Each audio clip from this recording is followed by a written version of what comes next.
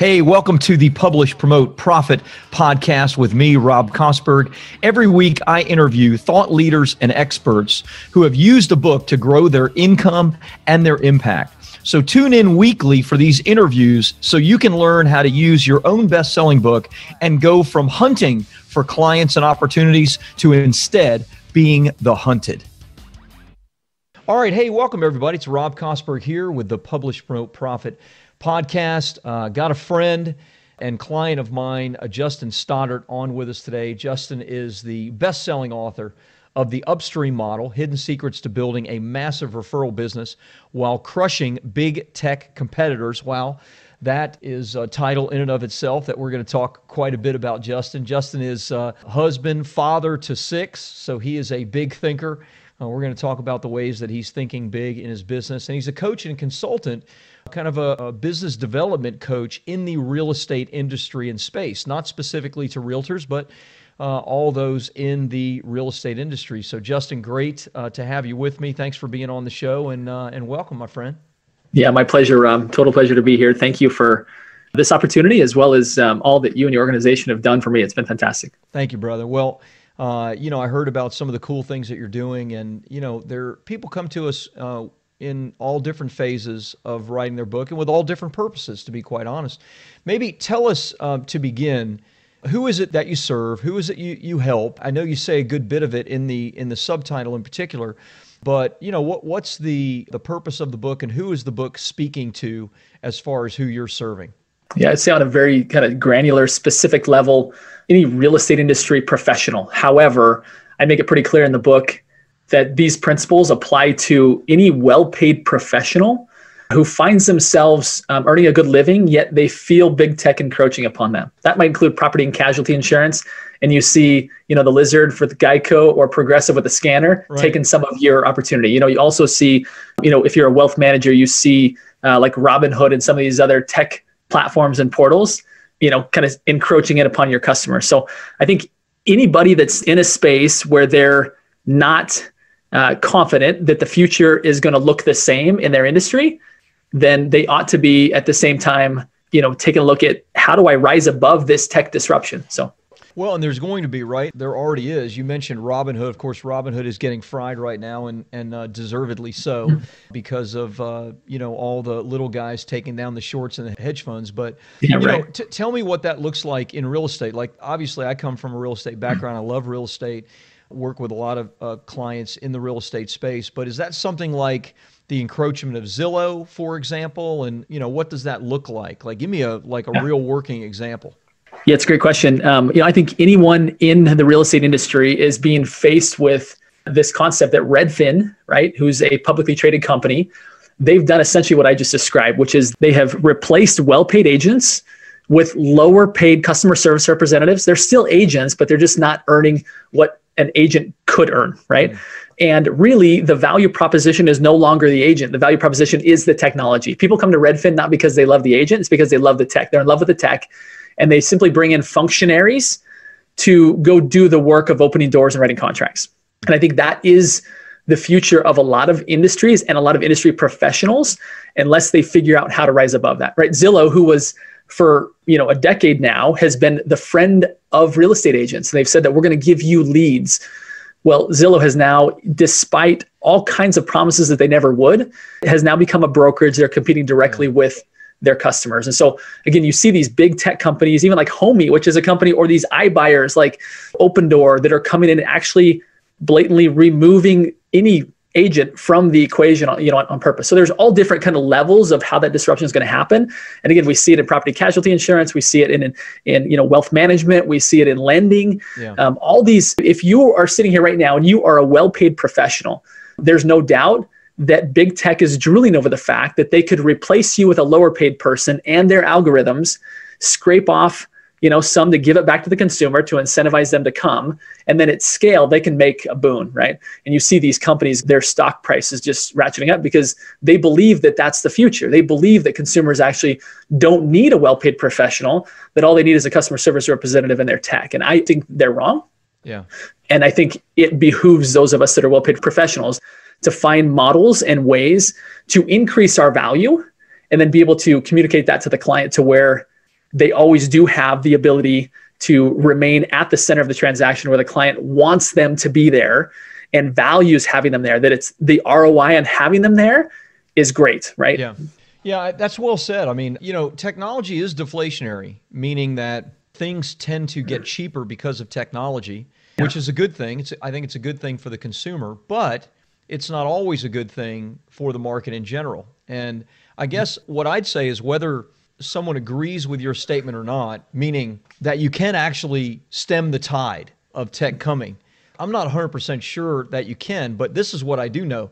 You better do something. Like you better start operating differently, because if you do, then, worst case scenario, you're going to be, the last one to fall, and you'll be the one making the most money along the way, which could, lead into many, many other opportunities for you, et cetera. But obviously, I do agree that, there will always be the powerful need for intermediary that is customer-centric, customer-focused, taking care of the customer, and that knows way more than a customer service rep. I mean, all of us have had a bad experience calling a big tech company and getting somebody in a foreign land that doesn't speak our language very well, and that, quite frankly, doesn't really know what our problems are. So that's, I think, the last thing we all want.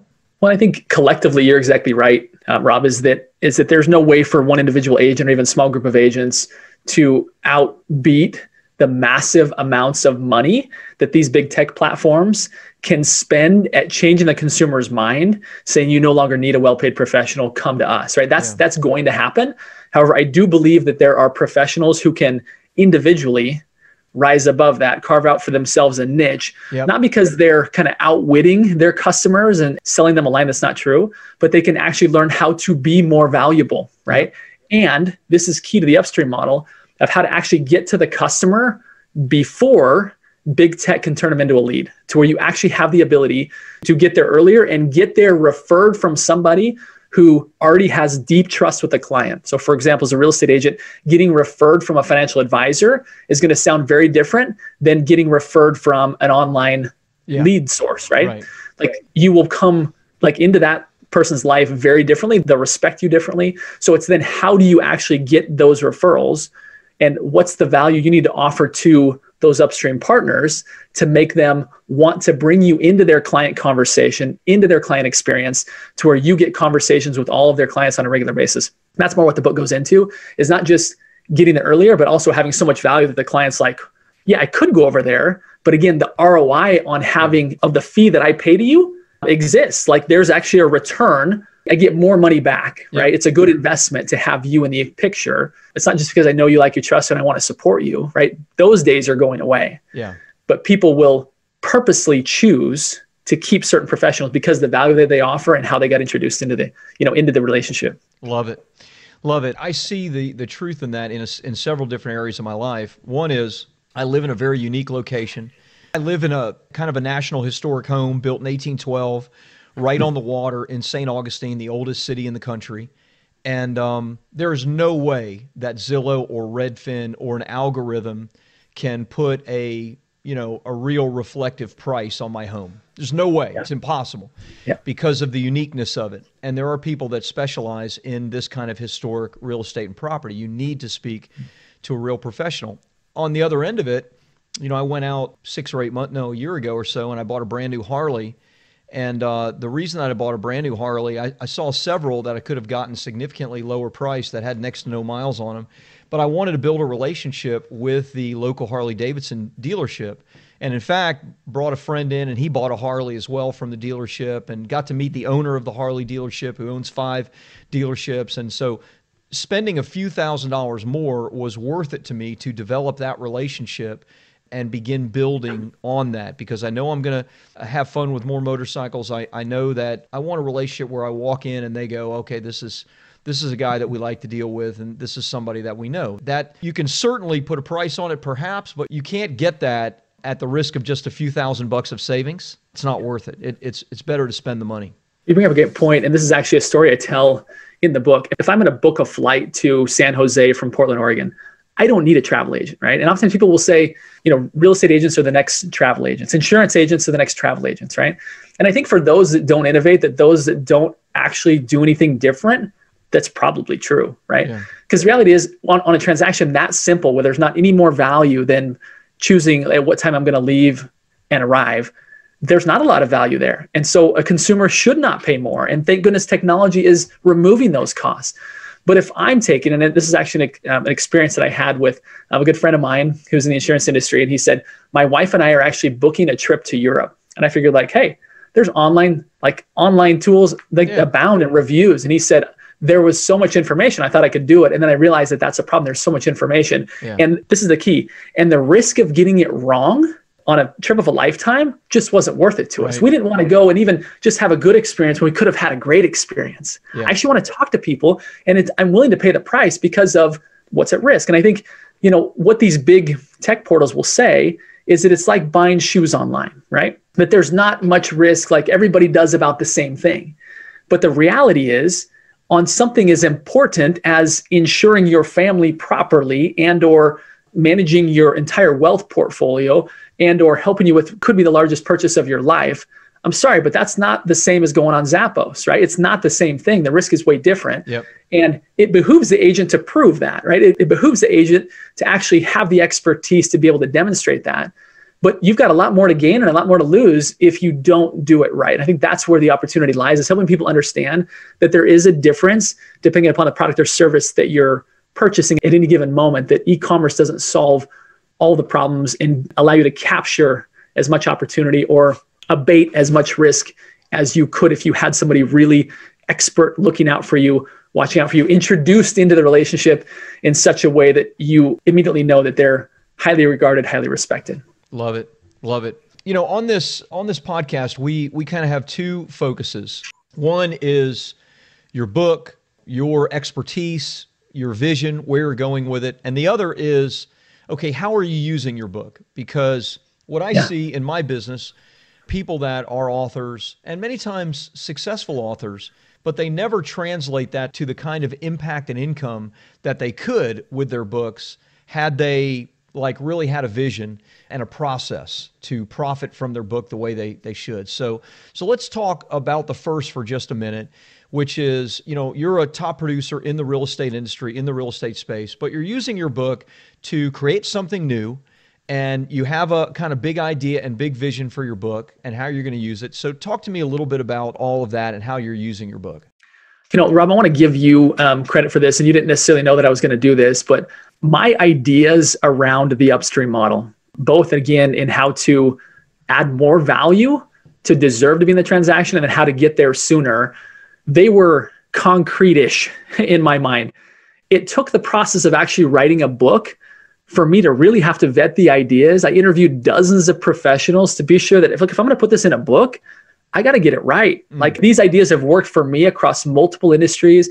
I've now tutored and mentored, dozens of other people prior to reading the book. And then all of a sudden you've got to put it on paper, and it has to not only make logical sense, but it has to also be entertaining to where you can actually have a story that flows, that keeps people's attention so they actually want to get the information that you have.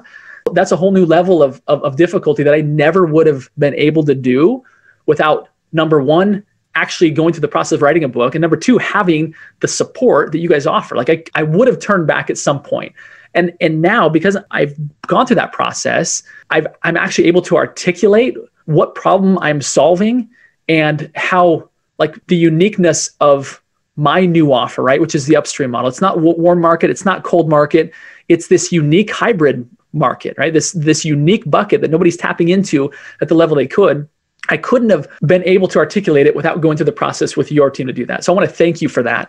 But that's exactly, I think, kind of step one, is the fact that you're going to get all these great ideas in your head that are floating around, and you're going to get them to where they can actually make sense to other people, not just yourself. So that's kind of the first kind of cornerstone, I think, to actually making a really big impact in the world is you got to know what problem you're solving and how you solve it. In a book, nothing does that better than making you put it on paper and having other people vet it and help you organize it, right? Love it. So from there, really, and again, I got this from the book that's sitting right over your left shoulder there, published from About Profit. If people have not read this, please read it. It'll change your life. It really will. It'll make you realize the fact that you don't, writing a book isn't the end game, right? In the way that Rob teaches it. And many people do. They want to check that off their list, and then they want to put their hands in the air, like the tape hits the chest, they take their victory lap, right? And that's why most people only sell, a couple hundred books, and most of it's themselves buying it to give it away. Right.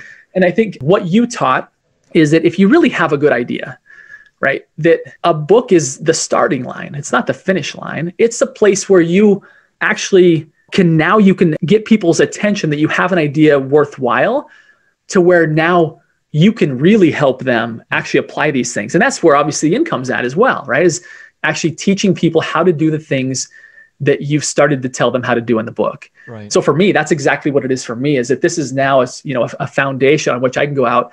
My goal is to get these concepts implemented into 1 million well-paid professionals' lives.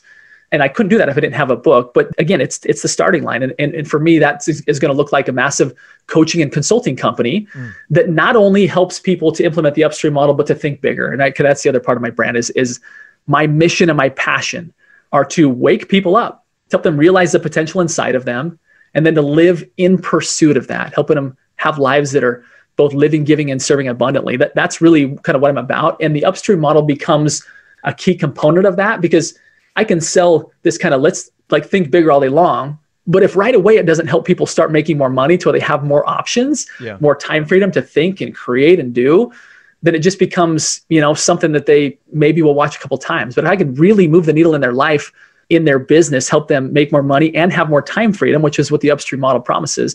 Now, all of a sudden, I've created some space where I can do some more really cool things with their mindset and with their life. So for me, that's kind of the big picture that I'm now rolling out. Yeah. And again, I'm standing on the foundation of what you helped me to build. Oh, well, thank you for saying that. It's interesting. You and I are similar in a lot of ways, but real estate being one. The vast majority, I'd say, of my clients that come to write a book after their businesses are growing, and maybe they hit a sticking point, or maybe they want to go to the next level, or maybe they feel like it's, the stake in the ground that they want to put. A few people, a lower percentage, a few is probably not the right word, but 20%, 15% come to us, and the book is like the cornerstone of something new that they're starting. They're already experts at the thing, but they're using that to pivot. So it could be somebody in the corporate world that's writing a book and using the book to go and begin a consultancy. In your case, it's a top producer in the real estate space who's using a book to build a coaching and consulting business. And I know the kind of business that you want to build, a big business, a business that makes a massive impact on people. Have you begun using the book? And tell me, what things have you done at this point that you're seeing success with? Because a lot of people would say, you shouldn't write the book first. You should write the book 7th, 8th, 10th. From your perspective, how has it worked? Yeah, no, it's great, Rob. And I've had other friends that have written books, and it's been fun as they've come back to me to say, now, what are you doing over here? Because it's, again, the value of having Rob Kosberg in your network isn't just the fact that he's got a great team that can help you produce a book, but it's the fact that he realizes that to become truly a best-selling author, it's not just 1 week of promos. It's fun to have that status, but the reality is I actually want to create a massive impact and a massive income from this. And so from your mentorship and your example and other people that you've brought into my world, right, by being in network with you, right away, I realized that it wasn't just about writing a book. It was about having a digital course on the back end that, again, taught people how to apply the principles in the book. Because the reality is, even if all the principles are in the book, for people to go through and read a book and write down and implement them and know the how-to of how do I actually implement this into my life and business when my plate's already full, right? Yeah. Those chances are lower. And people, if you can show them, right, that there's actually a return on the value that you're bringing to the table, then they will pay you to help them apply the principles, right? Absolutely. And so I launched a beta course, sold 30 students. We're now up to 40 in the beta group, and I've kind of capped it at that. Here within the next week and a half, I'm rolling out the polished version of the course. We're going to do that through some innovative marketing techniques that you've shared with me that really allow me to start to scale this at a bigger level beyond just my warm market, right? Yeah. And that beta group has been really great because not only did it pay for my funnels and my book, really, and a lot of kind of the upfront costs of doing this, but it now has given me a group of 30 people with whom I can work carefully with to say what's working and what's not working, right? Like what resonates with you and what doesn't. What do I need to do to help you understand and implement these things better?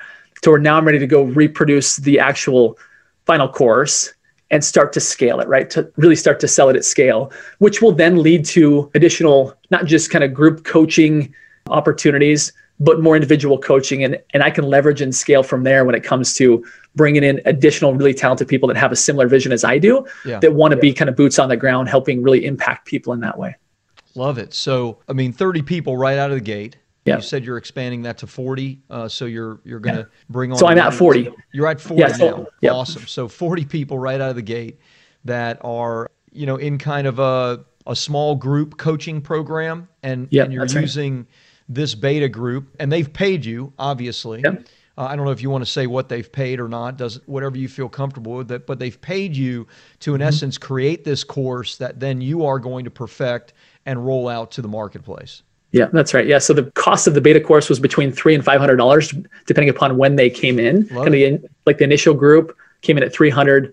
And then I've had about 10 more that have come in at the $500 price point. So the price will probably double once I get it out of beta here in the next week or so. Yeah. With the value being demonstrated, now that I've helped people to actually create a 10x ROI right away, now it's fun because now I can really demonstrate the value, use their testimonials to help scale, as well as just the course has been refined and I know what's needed now to help everybody that comes in get that similar return. Yeah, right? Love it. So and you underpriced yourself, if I could just say that, because you're worth more than that. And like you said, you've already gotten people a 10x ROI, but even at that, basically you've used the book right out of the gate to pay for the book and some of the other things you've done. You've made $20,000 or so just in a kind of beta version of this as you're perfecting it. You're also going to get some amazing testimonials. Make sure that you do get great video testimonials, audio testimonials, that you can then transcribe and use as written, because for your course, people are going to want to see social proof, and they're going to want to see that that your course did help a bunch of folks. So hey, congratulations, man. That's fantastic. I love nothing more than to hear that. And the opportunity, you're just scratching the surface, right? You're seeing that there's a hunger for this material.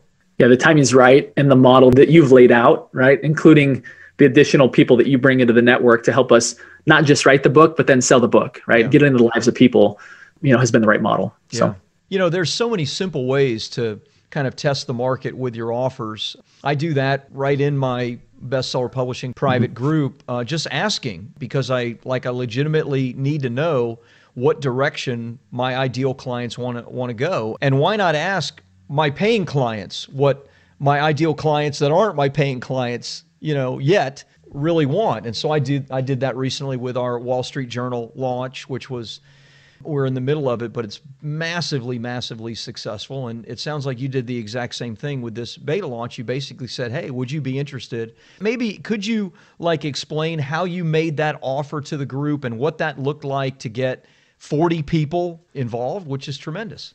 Yeah, you bet. So it was launched initially through just my own email list, and inside it's a closed Facebook group, but you don't pay to be in there, right? It's called Think Bigger Real Estate is the group. So I promoted heavily. I did a webinar, and it was really, I didn't title it the upstream model. Nobody knows what that is, right? And people don't care about the upstream model. What people care about is the fact that there's a shortage of inventory. How do I find more houses to sell? Right. How do I find more listings? And so that was the title of my broadcast, right? And so I did a presentation and I closed the doors 24 hours later, right? Essentially a 70% discount, right? At $300. Great. That's fast. That's a fast close right there. Possibly too fast. And then I came back and did an encore on Wednesday. Yeah. So as soon as it closed, I then said, hey, because of demand, we're now doing an encore. And then I kept that one open through the end of the week. And then a few days later, I did actually inside now a student group that people have paid to get into, right? I offered the course was essentially taught in one sitting. It wasn't over a period of 8 weeks. It was 8 modules, but it was back to back. It was kind of a marathon day. And some people were like, oh my goodness, I didn't realize it was going to be all day. It's like the content is yours. It lives here, but we're going to run through it all today. Stay as long as you possibly can. Wow. Block out the day. If you can't be here, don't worry, it'll be here. So then I've gone back and chopped it up into modules so people can go back and consume. So inside the group, they've paid for that content and that material. They'll have lifetime access to it. Yeah. But now that we're going to start to scale it up, obviously the price point will go up, and I'll move the content out of being just in a Facebook group. I'll move it to into a Kajabi or something that's a little more formal, a little easier for people to navigate and bookmark and find their spot, to where the goal is to really help people learn and implement. Whereas the goal of the first one was what am I missing, right? How do I help you guys have success and results with this? Yeah. Now with the polished course that'll be rolling out, there'll be a different motive, right? Which is to really help people implement this at a deeper level. We're not just learning together anymore, although that will always be the case. But it's now, like, I've learned a lot, through that process, and now it's time to really scale it out. So love it. Well, the process you use to sell that is the exact process you can use to sell something by just adding a zero on the back end of it. Something that's $3,000 or $5,000. It may require a call, but you can, get people to give you a deposit before you actually jump on the phone with them to make sure that you've seen me do that with our challenges and with the webinar, the beginning of the year webinar that I do every year, and which, works amazingly well for us. And for the most part, every single person that leaves a deposit, they know what the offer is, they know what the price is, they've spent hours with me, they know everything, and they know that it's going away if they don't take advantage of it. And so every single person, generally 90 to 100% go through with the payment plan and become clients. So you can do the exact same thing with your higher ticket thing, whatever that's going to be. I love where you've started though, and I love how you've taken action, already made money, right out of the gate. There's no reason why any author can't do the exact same thing and kind of follow in the same blueprint that you've laid out for them. Yeah. So what's next? You crystallize the offer, you crystallize the course, et cetera. Where are you taking it from there? Yeah, so it'll be more of a high ticket offer, right? So I'll have, in fact, I've identified several people within the group right now who I would foresee as being people who love what they do, but they'd also love another revenue stream, right? Yeah. So I've started to tap them already and kind of cast a bigger vision of like, not only are we making this work in your business, but I'd love to give you the opportunity to help you tutor and mentor other people. With the bigger picture being that I want to build a kind of a team, an army of coaches that have kind of bought into the think bigger philosophy, right? Is it that, without going too much into depth, but the greatest untapped natural resource in the world is human potential. Yeah. And so that's really what the organization is about. And the upstream model being a key to help people start to unlock that and create the space to really pursue that. So kind of big picture, right, is a massive coaching organization that impacts 1 million people. And next step, right, is to crystallize the course, as you mentioned.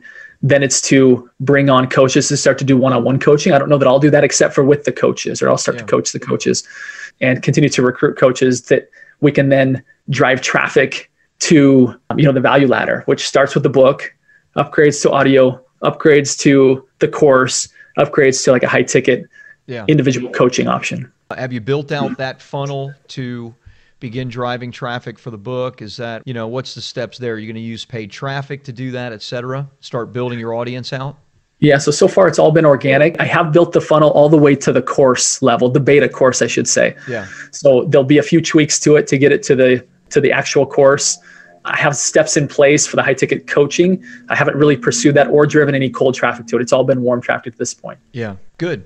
Well, your book will be, if not the best source of new leads, it will certainly be the best source of highest quality leads. And so, in the beginning, we ran our free plus shipping funnel really, really hard for the first probably year to 14 or 15 months. In the very, very beginning, we were selling 1,500 books a month, around 50 books a day, and at a break even or a profit. After about 3 or 4 months, we started losing money on the front end, but that's just lead acquisition, right? That's just getting applications, getting calls set for my sales team, et cetera. But still, the highest quality people that ever came were the ones that actually read the book and kind of bought into our philosophy, bought into the idea. And then when they got on the phone with one of my author development coaches, we were already speaking to a member, right? Somebody that already thought like us and that agreed with the philosophy. So you'll get phenomenal quality leads from people that have got the book and have read the book. And yeah, that's what my process looked like, right? I saw you on an Instagram ad. I'd been, targeted for probably some people in common that we follow. Yeah. It lended immediate credibility. I ordered the book, read the book in a weekend. I had a call scheduled with your team and was up and rolling. I mean, I bought into what you were teaching, and I obviously still do.